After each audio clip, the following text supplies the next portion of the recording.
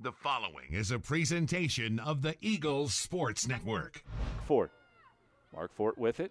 Sends a high ball along. Talbot Smith stays on sides. One shot off of the body of Jorgensen as she made herself big coming off of the is deadlocked at 0. This cross comes in. Burns racing back. Taps it and it goes into the net. A long ball that sails over the top of the head of Burns. She was not in the right spot. And Mars Hill has come up with a goal. Mark Fort takes possession, slips past the defender, chips it out wide. Talbot Smith shot, hits the crossbar after a touch from Jorgensen and cleared out left sideline. Cross attempt, heavy touch, able to get it in.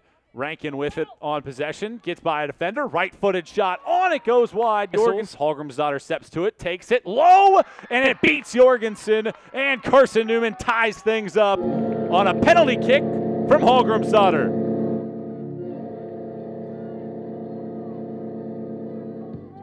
Corner. Whistles this one in, headed by Futrell across the face of net. Ball loose, bouncing around. Mark Fort high header. It drops into the net. Mark Fort with that 6-1 frame with a great header. It beats Jorgensen, and Carson-Newman has scored twice. Mark Fort, good ball possession here. Sends it over to the right-hand side, and Rankin, left-footed ball looking for Futrell. Futrell, right-footed shot, goes in.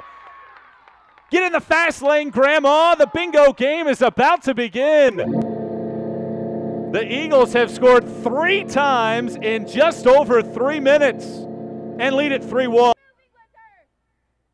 Hallgrim's daughter strikes this one, going back post. Williams this time is able to clean things up with a perfect header into the back of the net.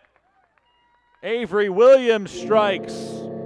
It is her second goal of the year. And Carson-Newman has scored 4 unanswered to take a 4-1 lead.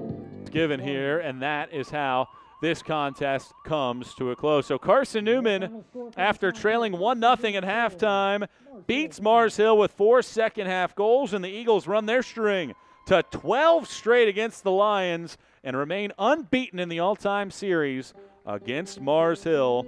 Now 12-0-1 here at home against the Lions.